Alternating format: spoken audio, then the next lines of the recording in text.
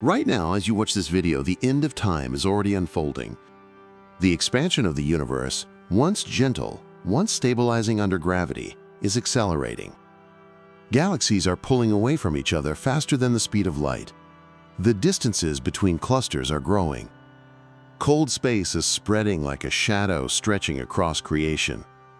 And with every second that passes, entropy, the universe's natural tendency toward disorder, increases.